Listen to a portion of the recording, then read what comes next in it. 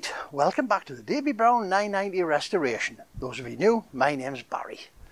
Right, today we're going to take to bits, fingers crossed, the final drive assembly for the right hand side of the tractor.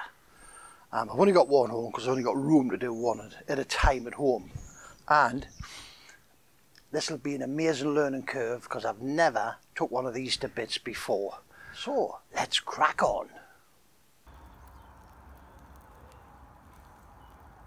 So another little method we use, because my gas torch isn't big enough to put enough heat into that collar to get it to expand enough. So what I've done is put a disposable barbecue into the brake drum, and we're going to light it for half an hour. See how warm we can get it. We've getting it to move that far, not with a puller, but with little jacking out bolts, and it seems to be coming one side at a time. It pops one side, then it pops the other side. It's not coming straight up. So what I need now, I need to find, I'm going to leave that in there, let it get hot, or let it stay hot. I need to find some longer bolts, but that seems to have worked, doesn't it? Barbecue in the bottom, light it, let it heat up nice and slowly and gently, put the bolts in, and you hear it ping when the tension comes off. Right, back in a minute. Right, as you can see, it finally gave up the ghost, but the thing is, the puller didn't work, and I think why the puller didn't work was because it wasn't pulling square, wasn't pulling straight up. It was probably tipping it a little bit. So we'll put the barbecue into the brake drum, lit it, let it sit for about half an hour to get everything was warm together. I then cleared a little spot and I put the grade 5 UNC, half-inch UNC bolts in and tightened them down. I wouldn't say as tight as I could get them, but firm, really firm, and equally as well, which I think is important. Get it equal on either side. I then got an old hairdryer and I blew on the barbecue lump wood, I think it is, in there to heat it up. And during that process you heard the brake drum go ping. Now initially you think that's the brake drum cracking with the heat, but then like common sense kicks in and you think, well, no, it's not that hot that you're going to crack it, but it's the brake drum expanding and releasing, the tensions releasing, because as soon as you then get onto the bolts with a couple of sockets it starts to come up. But they're, I think they're 1.5 inches, roughly 1.5 inches. I ran out of space on them, so I ordered yesterday afternoon, ordered 3-inch stainless steel out of them now. The only ones I could find, stainless steel. So I ordered 3-inch stainless steel UNC bolts. Now they're not high tensile, right? They're just bog standard stainless steel bolts. 3 inches long. The distance that you've got to pull that brake drum up is 2.25 inches, plus the thickness of the base of the brake drum. So I had literally ran out of thread on the 3-inch bolts, and I put the puller back in thinking, well, it's loose now, and if it needs to come to here we should be able to whiz it off. Because when you've got the two jacking out screws in, if you put 2 sockets on with two ratchets, you can keep it at the same tension and you can physically see it moving back and forward, so you can lift it perpendicular to the shaft so it's not wobbling, and then it begins to move fairly freely. So I've got it to the last where I just ran out of thread on here, and I got a hold of it and tried to lift it off and it still wouldn't come.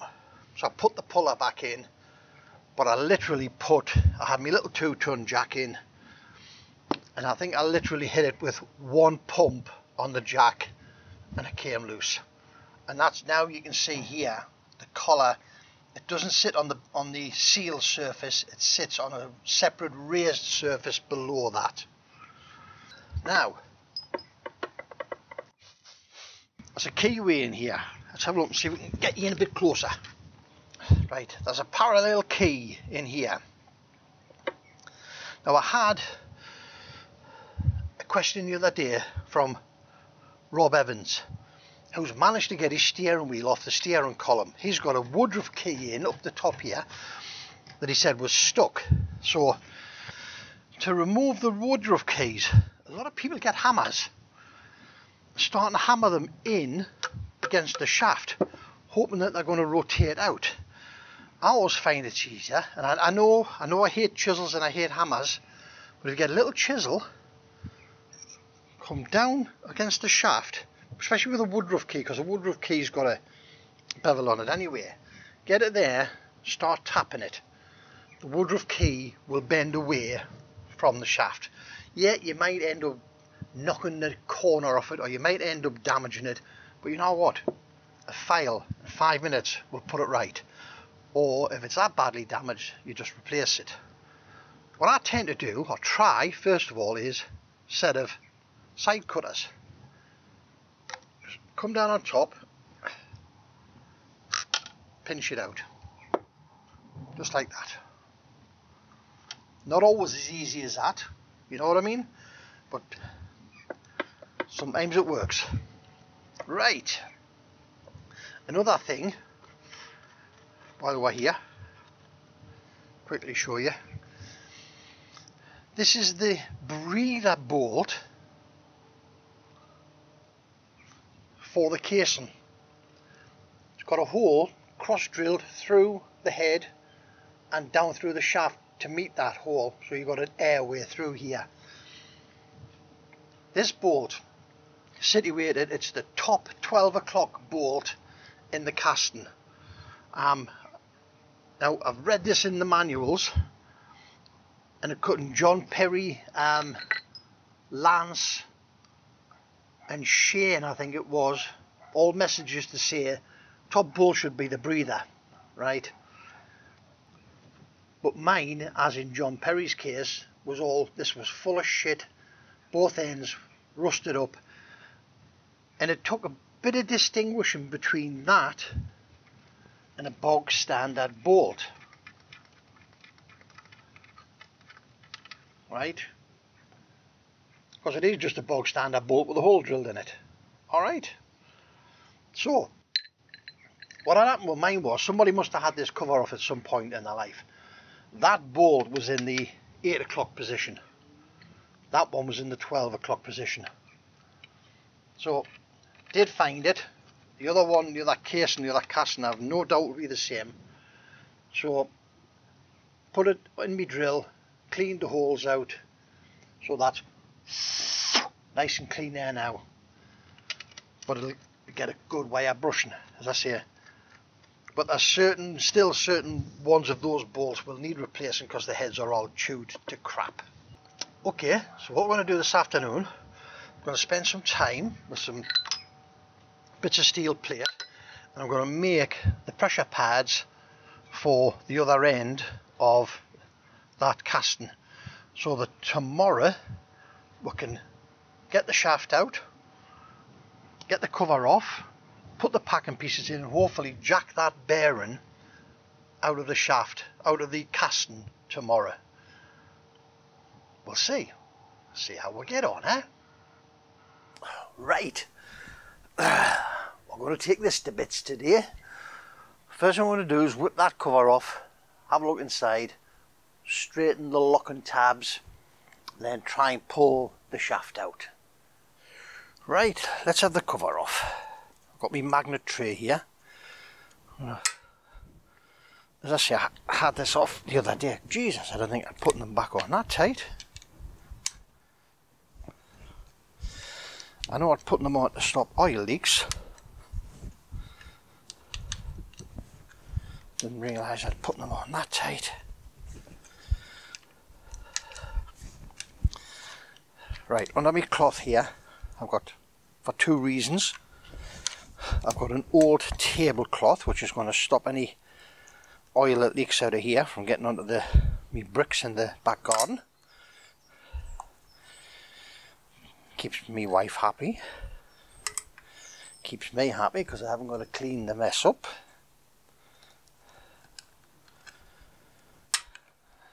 So we'll get this off. We'll straighten the tabs on the locking washers and we loosen the retaining nut.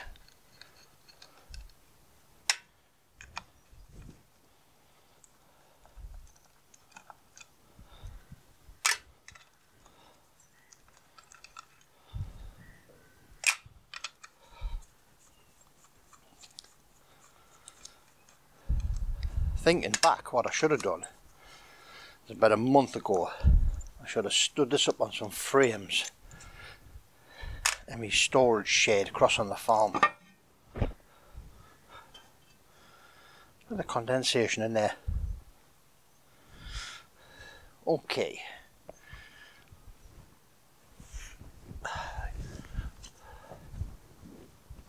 So what we're going to do, we're going to get in here, lift these tabs up from here so we can straighten this.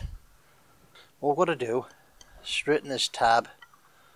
I don't know if we've got to straighten those ones, but that locking washer looks like it's double skinned.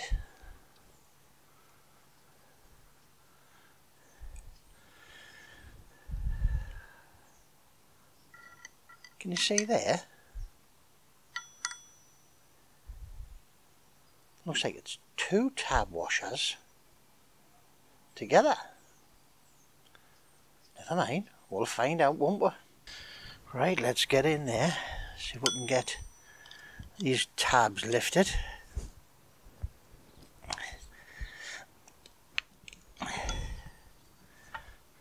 Oh, there's Betty kicking about.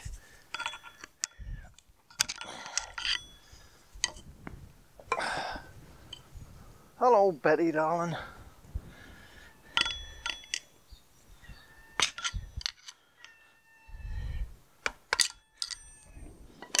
Oh, see if we can get in with a little I want.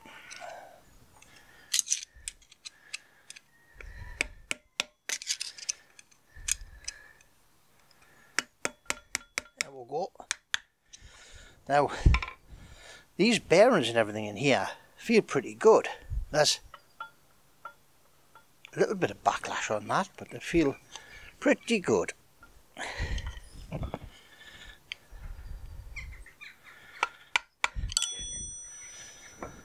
See if we can.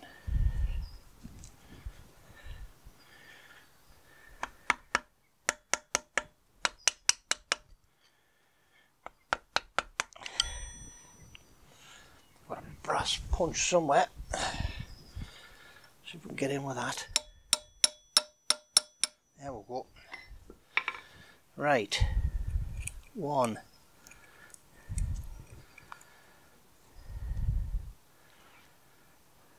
Only one. Keeping that on. Right, okay. Let's have a look and see if we can loosen the nut.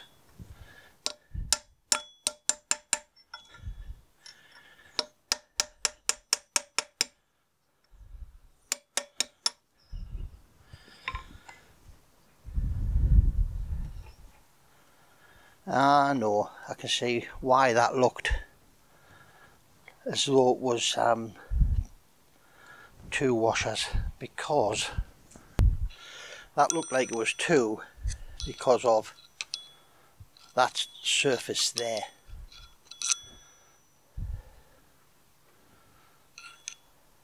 Yep, that's nice and free now. Right, let's have that nut off, because we're supposed to wind this nut off. A bit dark in there, isn't it?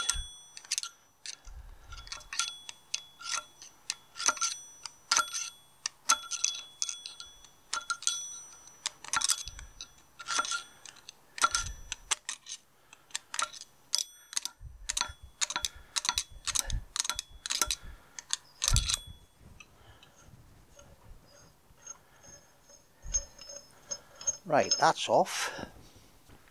Let's get this tipped up. Let's get set up for in here. Back in a minute. Yesterday, made some packing pieces with the radius cut out that fits in there to stop the seal carrier lifting. You see that's still bolted down fairly tight, well tight. What we need to do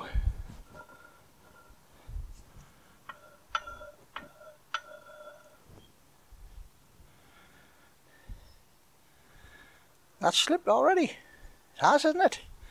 That's not going to take much getting out, is it? Hopefully. We need to go in through these holes. I've already removed this bolt from here because we've got to get in to shape that packing piece. But I need to go in through the bottom one, remove the bolt so that I can get the packing piece in and it'll lie flat on that seal carrier. Right, let's get at it. Right, let's get the next one out.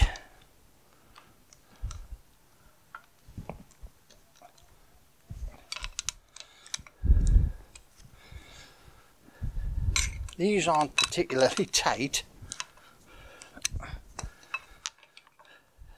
which leads you to believe, has somebody already been in here? Right, we'll take that bolt out, look. Let's have this one out.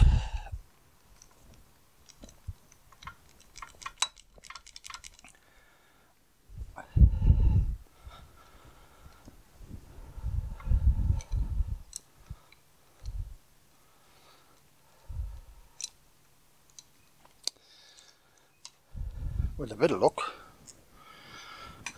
this should come straight out. So position, we're jacking out opposite where we've took the bolts out. We'll pop our packing pieces in and we'll put our bolt in.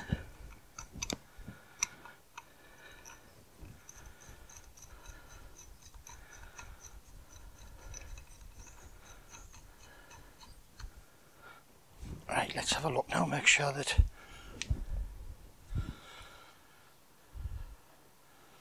I know it's a bit black in there, but you can see that's on both plates. Let's see if I'm starting jack these out there.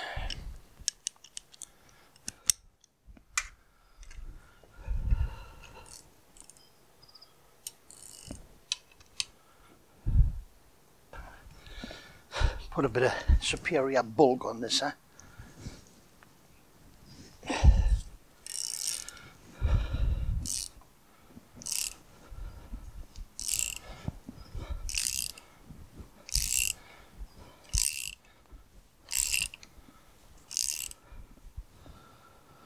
Yep, just gone.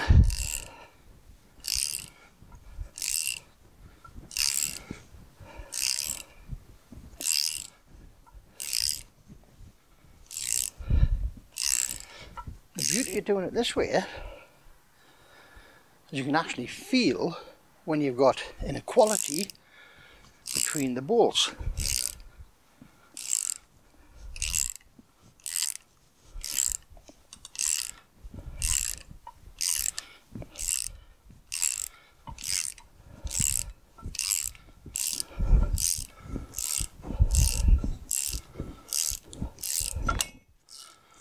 I think that's we're done.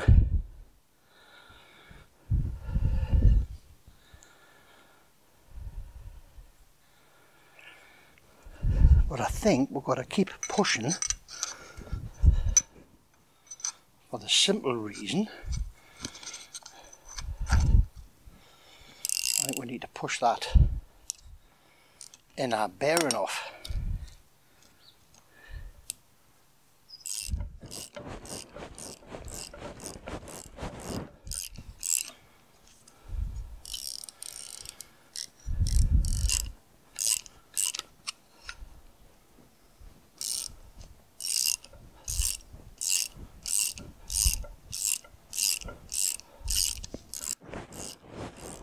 Yes, we'll pushing that inner bearing, the inner taper, the inner roller in here, pushing that out of place, because it's got to obviously come off the end of the shaft, hasn't it?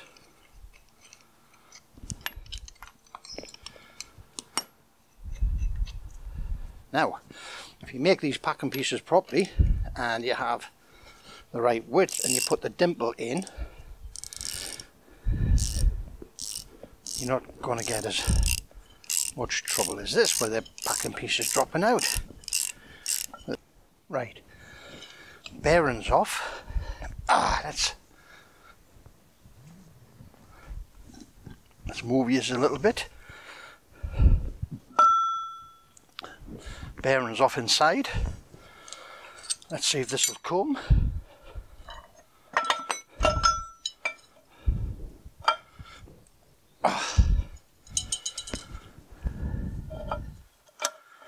Right, so wipe my hands on my trousers. So in here we've got a packing piece, we've got a bull gear, we've got the inner race of that taper bearing, and then we've got the inner race of the taper bearing on the other side. Now let us see if we can get some pieces took out carefully.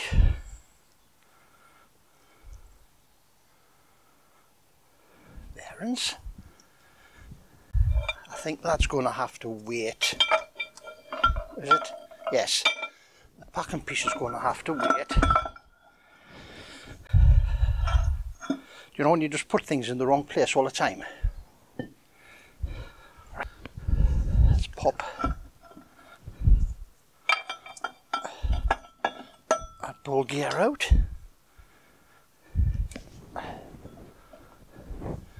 Now we can get our packing piece out, which goes on that side. There's what other bearing. Pop that beside its little brother. We have got the nut.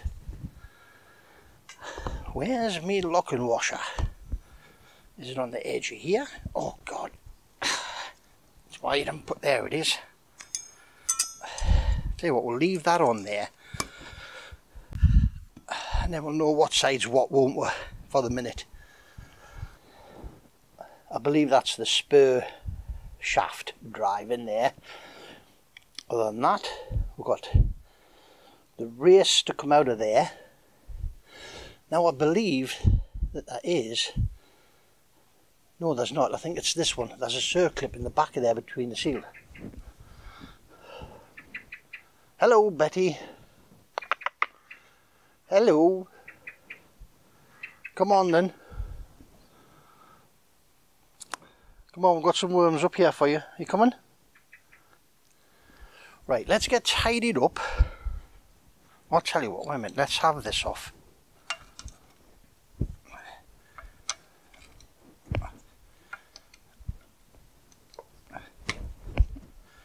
While we're here. While we're here. Let's face it, we've got nothing else to do, have we? Huh? Hey, me darling. I hear you. Where you? Come on, you come to get some worms?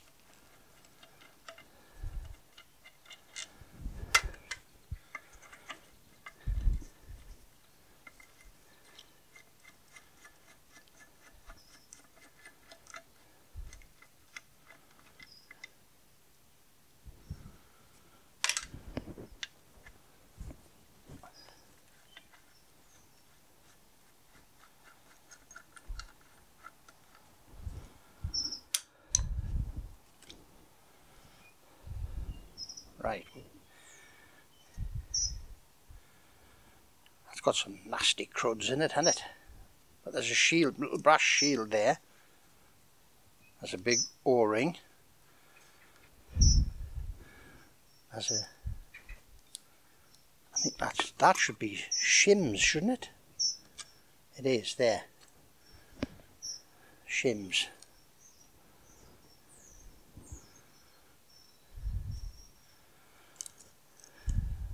1, 2, 1, 2, 3. Oh, it's three either side. Right, so we'll keep them in that pairs like that, because they go back in like that. We've got our old O-ring that's going to need a new replacement.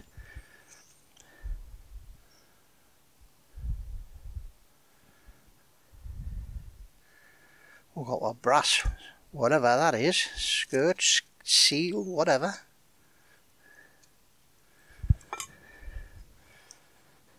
You can tell I've had one of these to bits before, can't you? Huh? I've got a clue what things are. Right. So, let's just leave that there for a minute. So that leaves with an outer race in here.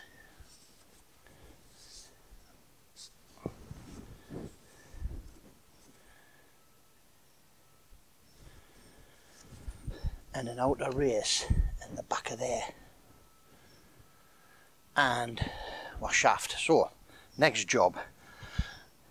Let's have the shaft out of here. Let's get you repositioned. Right. We've got a circlip in here that needs to come out. This cover apparently comes out when you bump the shaft. Pop the circlip out, bump the shaft, that shaft should come out. Now, on the book, I am convinced it shows you in here, behind this seal, is a circlip. And I don't know whether that circlip's got to come out first or last. But we're going to start by getting this one out of here. So what I'm going to do, I'm going to give this circlip a couple of taps with my brass punch.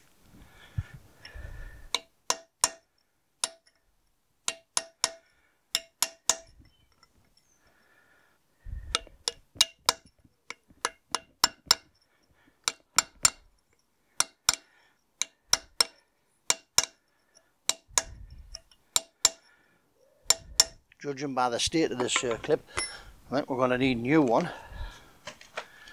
Okay, circlip pliers.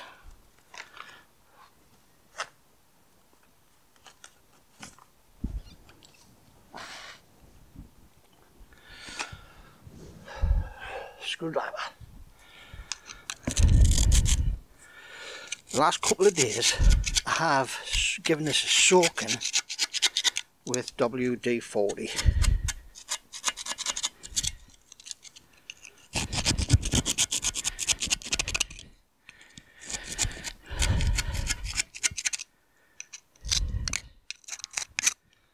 Because what we really need now is just to snap off on the bloody housing, isn't it?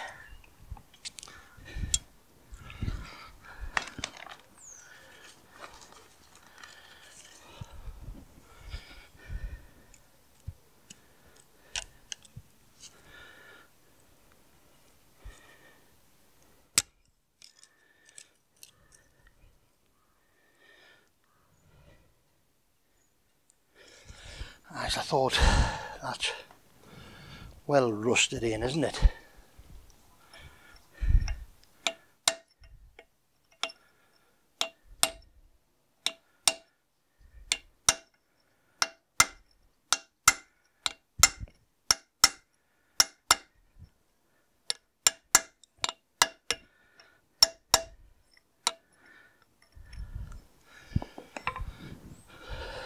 Well rusted in.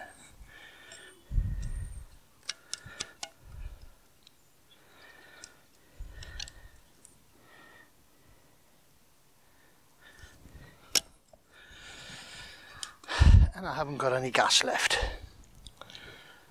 Right, now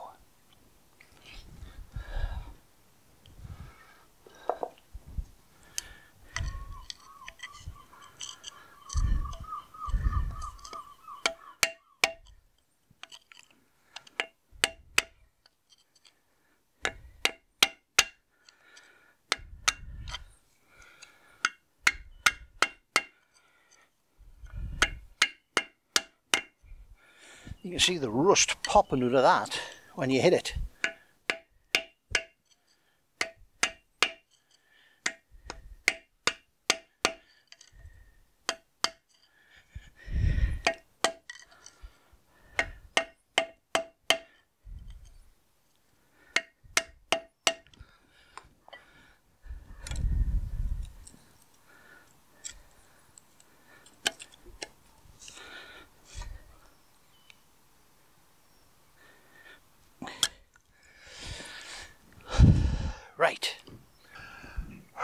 Right, we're going to leave this video there. I'm going to get it out to you guys so you can see what we've done.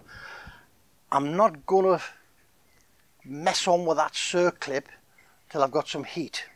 As I say, I've got a gas cylinder on order. I'm waiting for it to come. It should come by the weekend, I'm hoping. What I don't want to do is snap that in that position. I'm going to wait, I'm going to get a bit of heat on it. We'll try and bump that shaft out from the side. If I get a video of that one, then I'll pop it up separately. If not, I'll video taking the second one to bits and show you that. But there's only the circlip to come out apparently. You bump the end of that drive shaft and it knocks the cover off and it comes out the outside edge of it. So